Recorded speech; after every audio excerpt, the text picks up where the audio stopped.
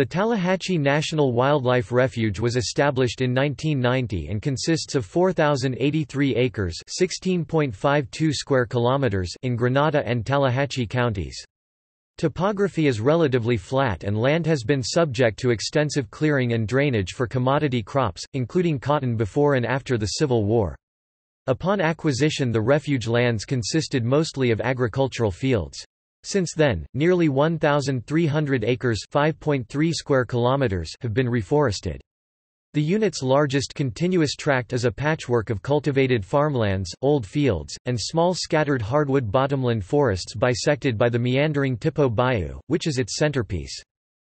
The old oxbows and low-lying fields along Tipo Bayou flood each winter and attract large concentrations of waterfowl. Wood ducks abound here. The unit also has a very healthy deer herd. Peregrine falcon, bald eagles, merlin, least tern, black tern and wood stork occasionally pass through the refuge in migration. Eastern screech owls, barred owls, great horned owls, loggerhead shrikes, and red-tailed hawks are common year-round residents. Blue grosbeaks, dickcissels, and painted buntings can be seen during the summer months. Most of the agriculture land of the area is devoted to raising soybeans and rice, for the benefit of waterfowl. The refuge is complemented on the south by the 9,483-acre (38 square kilometers) Malmaison Wildlife Management Area managed by the state of Mississippi.